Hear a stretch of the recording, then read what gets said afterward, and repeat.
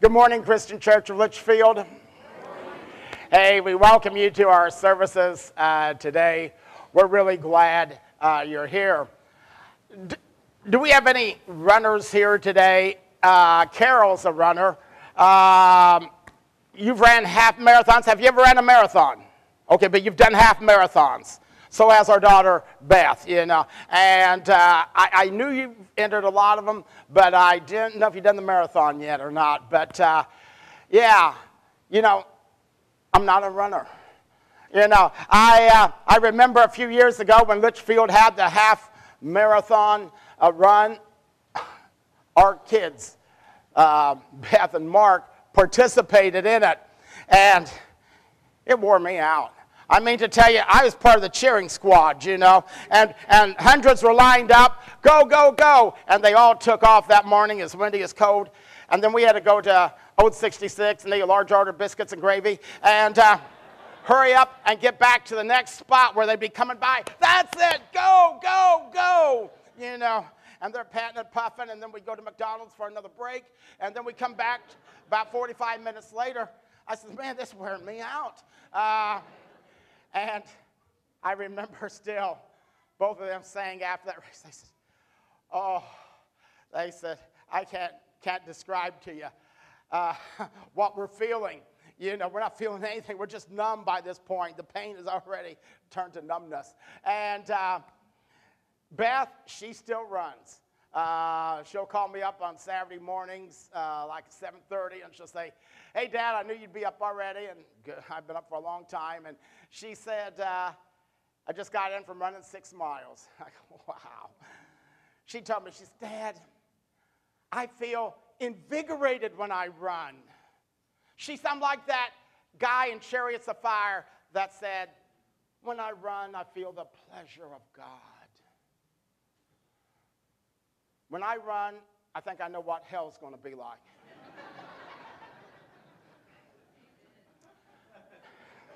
I knew I'd get an amen on that. Now, a half a marathon is 13.1 miles. 13.1 miles. Do you realize that's 13 miles further than you'll ever have to run in your life? Man, one marathon runner said this. He said, you're never going to do anything great in life until you learn to move beyond tired. To run marathons, you got to do that. You know what I discovered? That's pretty true in life, isn't it? Anything you do, whether you're building a business or whether you're building a life, you got to move beyond tired. Whether you're going to college or school or whether you're going to work, you sometimes have to move beyond tired. I remember as a kid, I had this stupid idea that dads didn't get tired. You know what I'm talking about? It'd be late at night, you get in the car, and you start driving, and dads, what happens? You go asleep. What's the next thing you know? You're waking up, and the sun's shining in your bedroom window, and you think, wow, Dad drove home, he picked me up, carried me in the house, tucked me in bed, and next thing I know, it's a Sunday morning, And as a kid, I thought dads just don't get tired. And then I became one. I became a dad, that is, and late at night. Are you tired, honey? Nope, I'm fine. You need to pull over? Nope. You want me to drive? Nope, I'm fine. Maybe we want to take a break and head rest. Nope, I'm all right. Guys want to be macho tough. We lie. We want, we're like the guy that says, when I die, I want to die like Grandpa died. Gently and quietly and peacefully in my sleep. Not screaming and hollering like the rest of the passengers in his car. So we get tired. And I don't know what you do, but you're going to have to be refreshed. What do you do when you get tired? I mean, when you're running on empty. Do you get one of those joke drinks, or I don't know what they're called, but I got one because it's the cheapest thing one day, and I just thought it was like iced tea. And Alicia told me, she goes, I didn't think you drank that stuff. She says, that is potent. That's got more caffeine than a dozen Mountain Dews. I said, man, I've been feeling good all day, you know. I think I could run that marathon. And, you know, so I don't know what you do. If you live on caffeine, Cokes, and chocolate bars to get you through cramming for the finals the night before or something hanging over you, and you just got to stay awake. It'll get you through in a pinch, but you can't live on that stuff, can you? It'll kill you, that junk will. It'll make you ugly and fat at first, and then it'll kill you. But you just can't live on that stuff. Here's the question. The Christian life and living for Jesus is a marathon. And you're going to have to be refreshed because you're going to become weary and you're going to get tired. And what you do and how you respond to determine whether or not you just start or whether you just fall by the wayside and say, I'm not running that marathon. Romans 12, 1 and 2 says this, therefore I urge you, brethren, and this is the key to it. Here's the key. If you want to know how you can finish the Christian life, we're going to look at today. Therefore, I urge you, brothers and sisters, in view of God's mercy, to offer your bodies as a living sacrifice, holy and pleasing to God. This is your true and proper worship. Well, that's what we ought to do. Give our lives to God as a living sacrifice. Live for him every day. Sacrifice means give yourself up, even when you're tired. How do you do it? Verse 2 is the key. Verse 2, let's look at it. Now, we're going to have some audience participation here. I'll tell you in just a moment. Do not conform to the pattern of this world, but be transformed. How? By the renewing of your mind. That's where you become refreshed. Then you'll be able to test and approve what God's will is, his good, pleasing, and perfect will. Okay, ladies, we're going to have you, gals, women, females, we're going to have you say conform. Do not. That's pretty weak, but that's all right. Guys, you're going to come on a lot stronger. To the pattern of this world, but be, your word, of course, is transformed.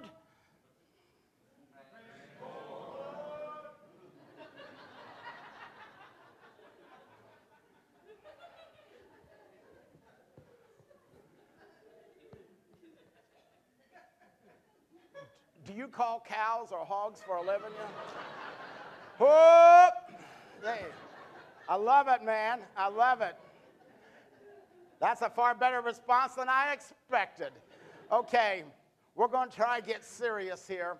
That word conformed is, and here's where you get wore out. The world is constantly trying to squeeze you, and that's what it literally means. An old translation used to say, don't let the world squeeze you into its mold to be like them, which is the exact opposite of where God wants you to be. And so this is tough. You're going to have to overcome this. You're going to have to be refreshed.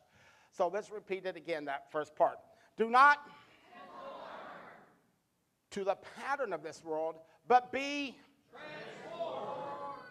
I think it's better the first time, but by the renewing of your mind.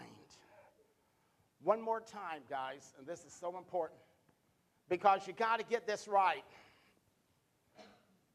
All of us can take our fingers like this, put them like I have them.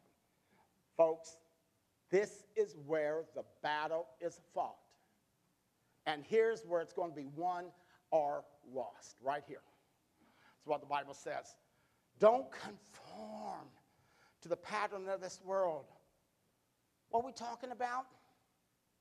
Oh, man, kids understand it. I got to wear what they wear. I got to buy the jeans they buy. I got to buy the shoes they wear. I've got to go where they go. I got to talk like they talk. I got to act like they act. I got to drink what they drink. I got to smoke what they smoke. I got to do what they do. That's conform. And it'll take you down. It'll take you down out of the race for God. You'll fall by the wayside. That's what we're going to avoid. Don't be conformed to the past. Be transformed In your mind, we have to have a completely different mindset. One last time. Okay, let's hear it. Do not to the pattern of this world, but be transformed by the renewing of your mind. Then you'll be able to test and prove what God's will is, his good, pleasing, and perfect will. We're going to look today at 1 Corinthians chapter 10 because it's such a great analogy for us here. And we're going to look at this passage of Scripture in 1 Corinthians, and we're going to 1 Corinthians 10. For I do not want you to be ignorant of the fact, brothers and sisters, that our ancestors were all under the cloud. They all passed through the sea. They were all baptized into Moses in the cloud and in the sea. He's talking about Israel in the Old Testament. They came out of Egyptian bondage because God brought some miraculous plagues and brought Pharaoh to his knees. He parted the Red Sea, and they crossed on dry ground. It wasn't over. They were just beginning. It was a marathon to the promised land, but they never made it. They fell by the wayside, verses 3 and 4. They all ate the same spiritual food, drank the same spiritual drink. They were all starting out, saying, man, we're running for God. We're headed to the promised land. And that spiritual rock that accompanied them, and that rock was Christ. But verse 5 really flips on us. Here we go. Nevertheless, God was not pleased with most of them. Their bodies were scattered in the wilderness. What we're going to do today, we're going to use an analogy of an escalator. I remember when our kids were little, and we would go shopping around Christmas, and Sam would say, you're going to have to watch the 3 kids while I go get the gifts. I don't want them to see and know. Wow, 3 kids. How do you entertain them? And so we're going through them, and escalators. Yeah. So we go up escalators. We went down escalators. And then they said, Dad, we really don't want you going with us. We can do this on our own. This when they were real little kids. I go, well, that's what dads do real well. Don't worry. You ain't going to run off when you get up there, are you? And Mom ain't going to like it if I come up 3 short. No, we'll come. And I'm watching them, and they come down. They go up, and they come down. But I'll never forget. They got talking, and they heard voices that only kids can hear. They said, Dad, think I can go up that down escalator? No, there's people coming down that down escalator. You know, there's going to be an accident. It's going to be horrible. I said, too many people here. It's Christmas time. It'd have to be empty for you to do that. And it's not empty. And so it's the only time Dad exercised some authority. No, you're not going up the down escalator. But that's what we're going to talk about today. And we're going to illustrate it. In fact, I need some volunteers. I've picked some people. Number 1, somebody that's 6'3", some big guy, some big, handsome, tall guy. How about Aaron? Hey, give him a hand. Look at that good-looking young man.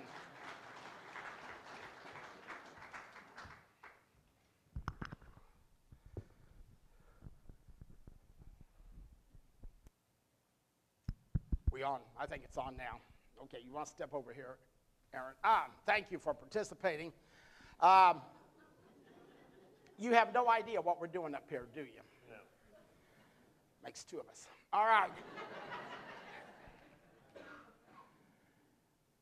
We'll come to Aaron in just a second. Let's read this next verse, verse 6. Now these things occurred as examples to keep us from setting our hearts on evil things as they did. They are taking the down escalator. This is what we're going to do in this first half. We're going to look at the down escalator. How it is, it'll take you down, take you out of the Christian life, out of the marathon. And the first thing it says, they set their hearts on evil things.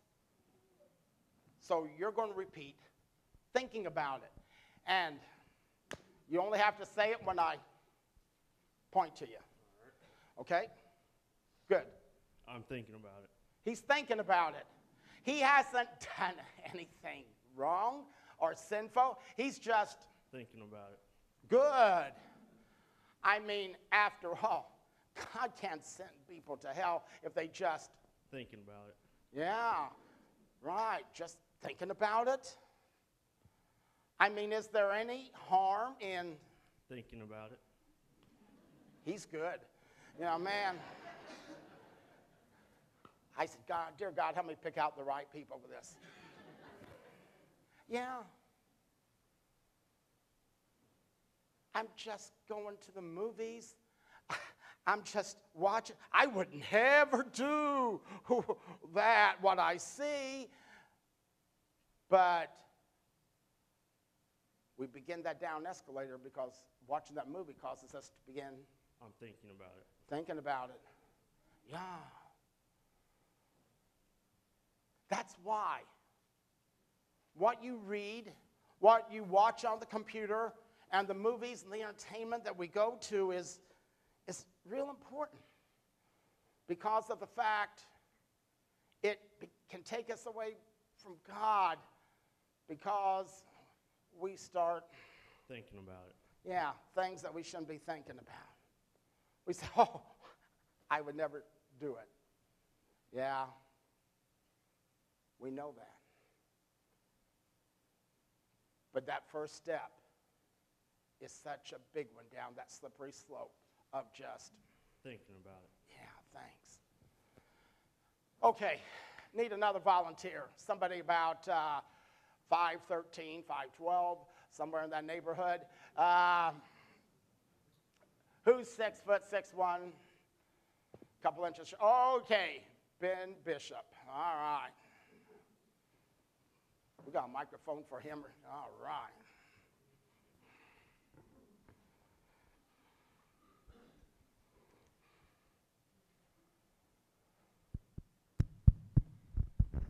I think you're wired and you're ready. I'm thinking about it too. Well, don't think about it. He's going to do thinking about it. You're going to do the next one. Let's read the next verse, verse 7. Do not be idolaters, as some of them were. As it is written, the people sat down to eat and drink and got up to indulge in revelry. How is it you go from thinking about it to idolatry? And most of us can't even grasp, especially young people, maybe grasp what idolatry is.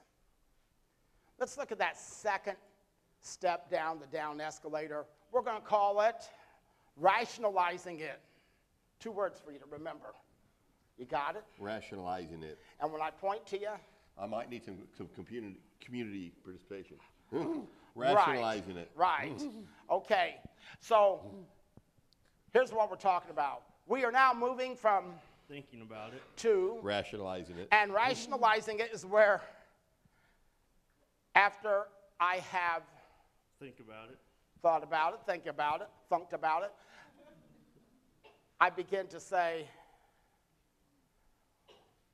well,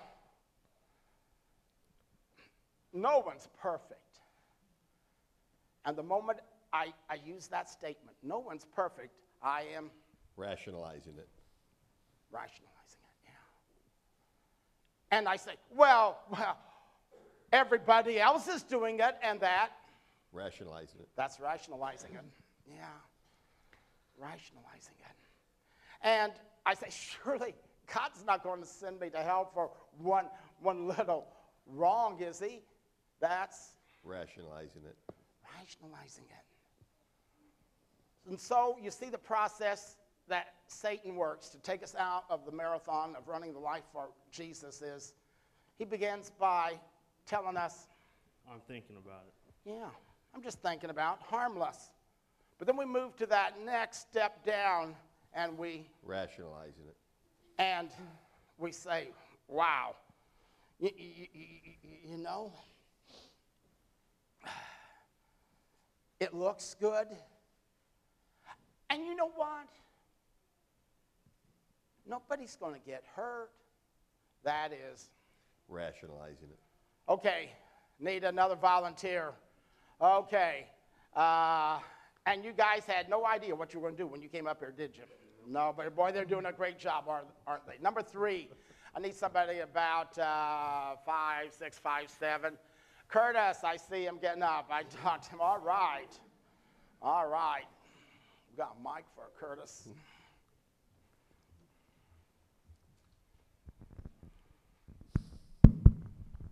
Hey, you're live. All right. Next verse, let's read. We should not commit sexual immorality as some of them did. And in one day, 23,000 of them died. So, Curtis, what we're going to do is we now move from Thinking about it. Rationalizing it.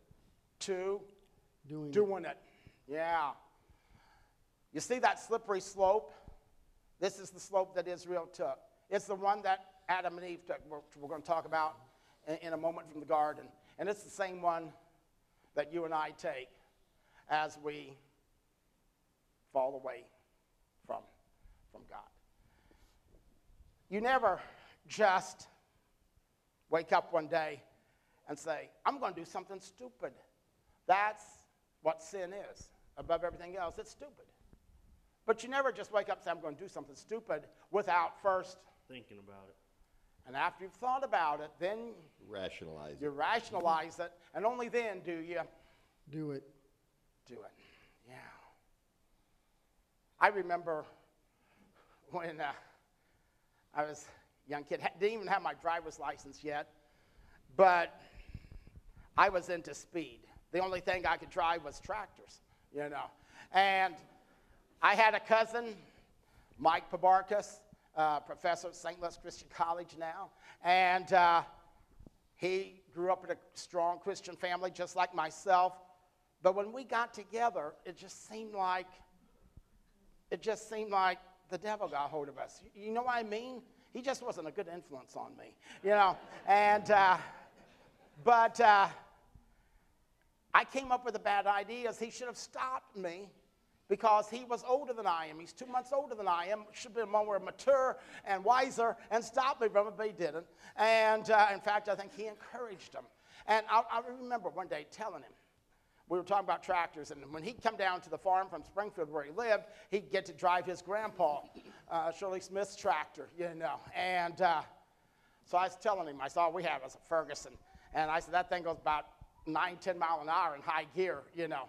And I said, but then we got John Deere 3010. And I told him, it's fast. I bet it's twice as fast. And God is my witness. I don't remember who came up with the idea. But we decided one day when nobody was at the farm, he and I were going drag racing. Yeah. I told you, sin's stupid. And I tell you how stupid it was. It's not bad enough to race them out in the field. We took them on the road, and we were racing up a hill. 2 tractors, drag racing, you know. And I won, but I mean, hey, you know, that doesn't matter. But anyway, as I passed him, I'll never forget, he turns to look at me. I mean, we're not even old enough to drive a car yet. We're about 15 years old. And he turns to look at me. When he turns his head and his body, he also turned the steering wheel. Boom! They just banged off each other. And, oh, you know, we immediately went inside, looked, and it bent the rim on the new John Deere that we had. Oh, man. I thought, I'm history. I'm going to die at 15. My life is over, you know. And you know what I did? I did another stupid thing. I backed it in the barn, and I backed that tire against the wall as far as I could get it so that Dad didn't see it. And I prayed we wouldn't use that tractor for a while, and we didn't. It was maybe 2-3 weeks later, Dad got the tractor out. He didn't even notice it that day until one day he looks, and he goes, I must have hit something. I go, what? What, Dad? What? He goes, that rim is bent. I go, really? Oh. I'd like to tell you I came clean and you know, was honest. No. That was one of the worst things that could have happened to me. Because it taught me if you're sneaky and careful, no one will find out. And they don't know what you are. Thinking about. And they don't know what's going on in my mind that I am now. Rationalize it. And they may not even find out Doing it. when I'm doing it. And so later, when we became teenagers, we now drag race cars. You know, someone said God takes care of fools and infants. I know what category I'm in. And, you know, I'm glad that he saved me from that. But only by his grace am I here today. I shouldn't have lived beyond 15, honest. Looking back, I say, I can't imagine, you know. And here's what I'm afraid of, and I use that example, not for you to go out to drag race. But some of you know what I'm talking about. Some of you are thinking, everybody thinks I'm pretty good because they don't know what I am. Thinking about. But you keep, Thinking about. and that will take you to. Rationalizing it. And then if you're really good and sneaky and clever, Doing it. nobody ever knows. You look pretty good.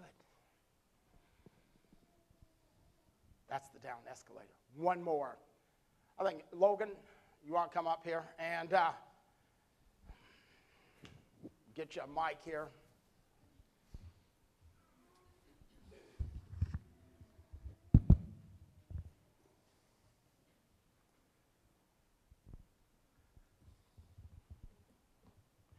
Oh, I appreciate your participation today, guys. Man, we got a good group of good-looking guys here. Now we're going to look at our next verse. That'll take us to that last step. Although they knew or know God's righteous decree that those who do such things deserve death, they not only continue to do the very things, but also approve of those who practice them. Now, we were in 1 Corinthians 10. And had we kept reading on, it was simply said, the people began to grumble and complain about God's judgments. Who are you, God? That takes us to the number 4th step downhill. And you're going to say? Defending it. Yeah. So it's really bad when you get to the point that you're doing it. But after a while, you begin to Defend it. Yeah. And when people say, hey, I want to come and talk to you about something, I really care about you, and your response is, Defending it. I'm defending it. Who are you? You think you're better than I am? And when you make those statements, you are? Defending it. Yeah. Isn't that what Adam and Eve did in the garden? I mean, it all began, they had everything. I mean, it was perfect. You know, it couldn't be any better. The weather was perfect. It's not like the Northeast, not even like here. It was just perfect weather. And then one day,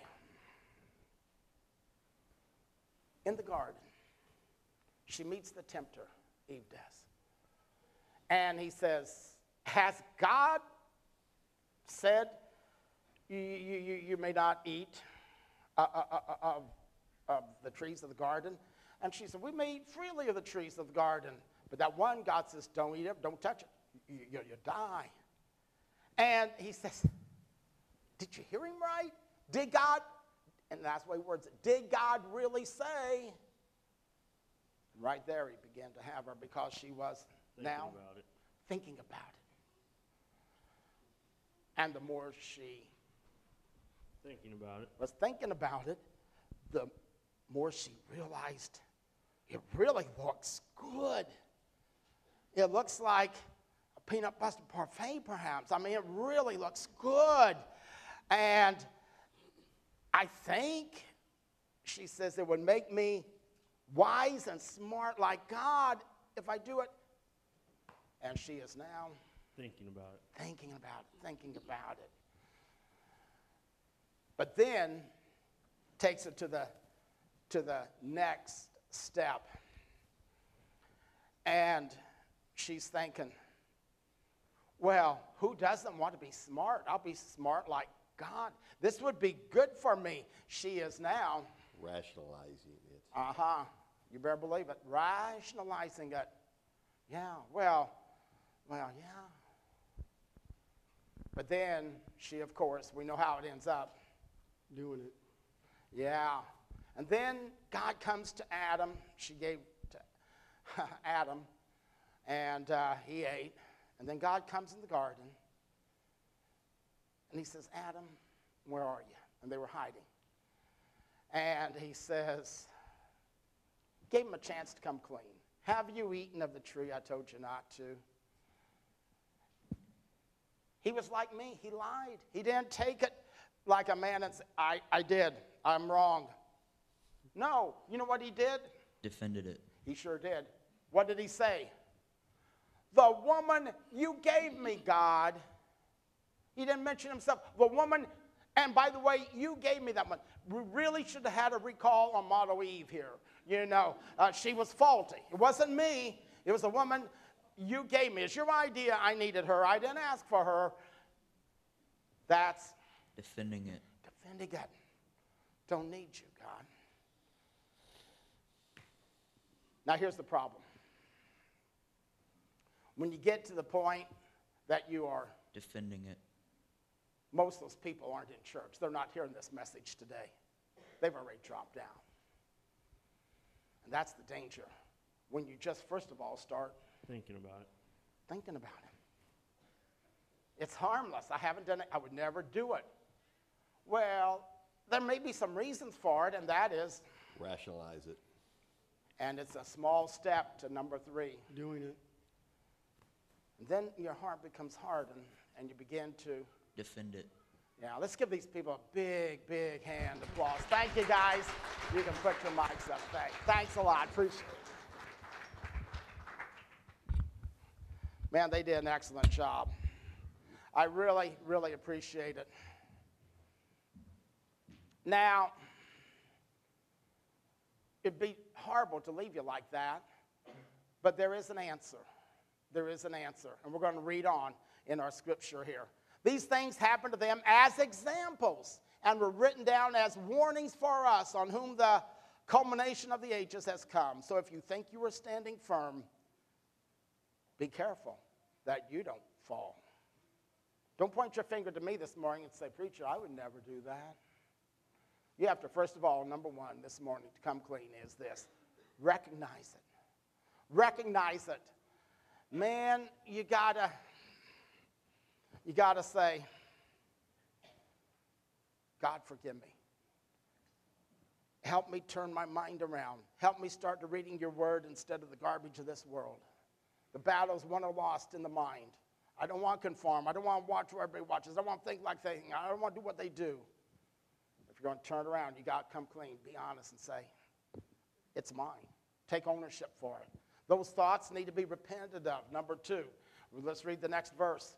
No temptation has overtaken you except what is common to mankind. And God is faithful, and he'll not let you be tempted beyond what you can bear. But when you are tempted, he will also provide a way so that you can endure it. Number 2, repent of it.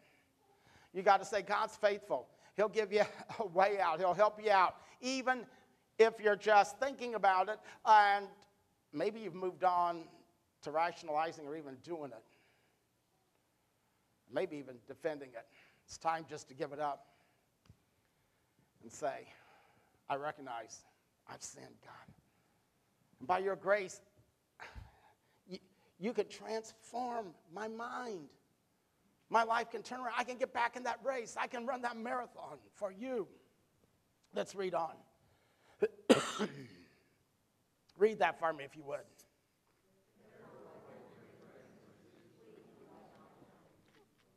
Number 3, run for it. Run for it. You've got to bust it.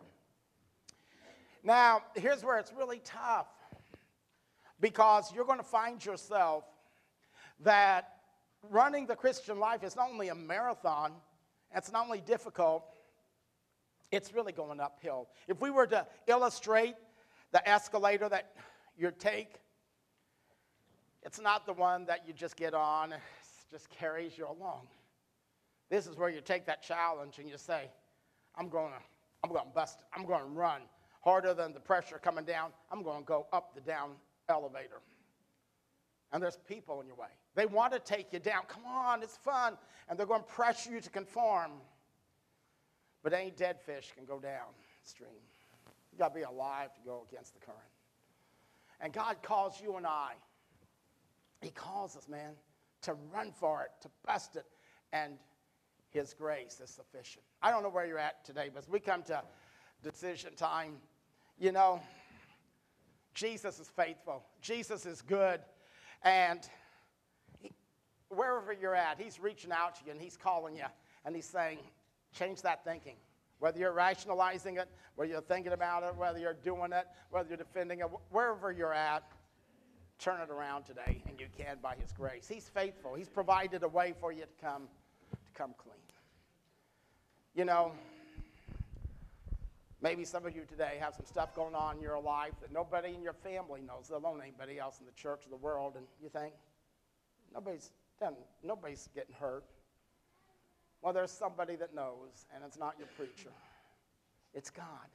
And you have an appointment with him just like Adam and Eve.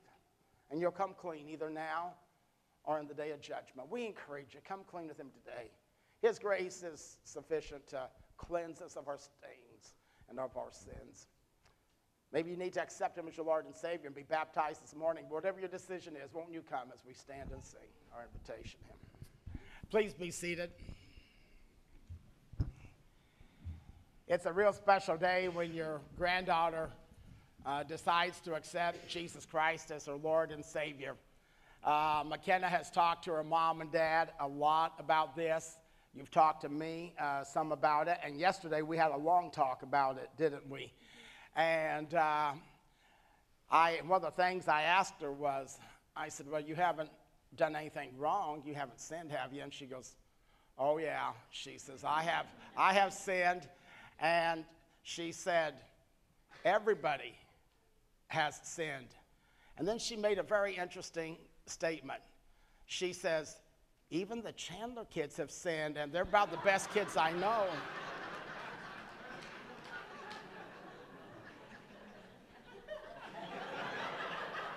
That's a quote, yeah. That's a compliment to you guys. That's about the best kids that she knows. And she says, but they've sinned too, Grandpa. And so we talked about sin. We talked about baptism. And I'd like to say, yeah, she's making the decision today because of her grandpa, but that's not true. It's because of her mom and dad. She told me, which I already knew this because she's told me so many times, and others have too, but every night your dad reads to you the Bible, doesn't he? And probably few kids grow up hearing more of the scriptures read to you by their dad than you've been blessed with. And I'm really thankful for that, McKenna. Would you repeat after me? I believe that Jesus is the Christ, the Son of the living God. God bless you, McKenna. We love you as you come to accept Christ today and to be buried with him in Christian baptism. We're going to prepare for our baptismal service at this time. I'll say I'm glad me and McKenna don't play together a lot. I know, calling your buddies out right in front of the church. But anyway, isn't it an awesome morning when we get to see a young child like that come before the church and accept God? You know, we think about it as we was talking this morning, and you think about when you were that young and what your thoughts were and how pure your heart was, and it's just awesome to see somebody come at that age and accept God, accept Christ. I'm going to read from Acts 2:36. So let everyone in Israel know for certain that God has made this Jesus, whom you crucified, to be both Lord and Messiah. Peter's words pierced their hearts, and they said to him and to the other apostles, brothers, what should we do? Peter replied, each of you must repent of your sins, turn to God, and be baptized in the name of Jesus Christ to show that you have received forgiveness for your sins. Then you will receive the gift of the Holy Spirit. This promises to you and to your children, and even to the Gentiles, all who have been called by the Lord our God. Then Peter continued preaching for a long time, strongly urging all his listeners, save yourselves from this crooked generation. Those who believed what Peter said were baptized and added to the church that day, about 3,000 in all. Let us pray. Heavenly Father, Lord, it's such an exciting morning as we come to you as a body of believers. We're just grateful for McKenna's life, for her decision, and for her family, Lord, that loves her so much. We just pray now that us as Christians around her, Lord, can support her, help to guide her, and just keep teaching her and showing her the right way, Lord, as you have taught us. We're just grateful for all that you do, Lord, and for your plan of salvation that gives us eternity. It's in your Son's precious name we pray.